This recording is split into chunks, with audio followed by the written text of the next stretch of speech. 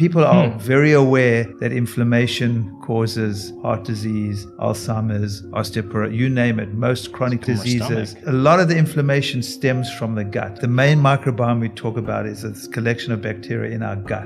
And we have trillions and trillions of bacteria in our gut. Most of them are actually good for you. They're helping you aid digestion, make hormones, they're protecting the gut lining. When there's an imbalance in the good and the bad, that layer of the gut wall often gets damaged because for a long part of it, it's just one cell thick. So when your microbiome is off and you're not protecting that layer with the good bacteria and there's microscopic damage, we can develop all sorts of problems. Often what happens when people have microbiome problems, because that protective layer of the gut wall is not there anymore, some of the metabolites of the bacteria or some byproducts of food actually leak through this very thin layer and gets into the bloodstream and can create inflammatory processes all over the body, can create autoimmune problems. You are what you eat, but you also are what your bacteria eat and what they excrete. So you get prebiotics, which feed the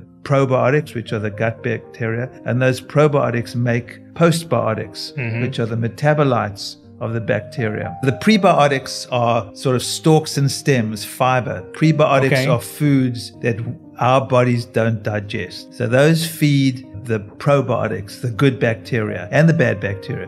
Those bacteria from that food make metabolites and excrete those metabolites. Those are called postbiotics now. So those postbiotics, they can be anti-inflammatory or they can be pro-inflammatory.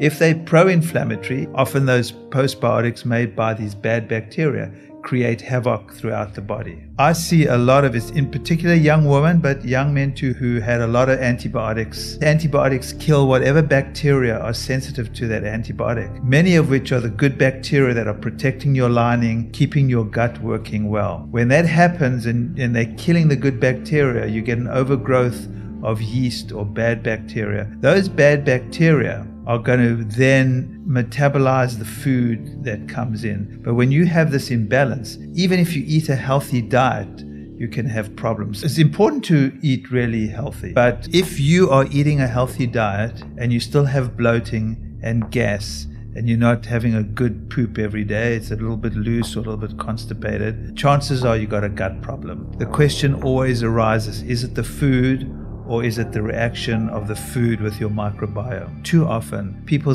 come in, their diets are pretty good, but their microbiome is screwed up, and you've got to start correcting the microbiome. I use herbal formulas a lot to help balance that. So the first step is using herbal formulas to correct the imbalance. Then you may want to give probiotics. Only after that. Sometimes you need nutrients to help with the leaky gut. Sometimes you need digestive aids, whether it's bitters to stimulate digestion or enzymes. So it all depends. But I usually start with the gut and then move on.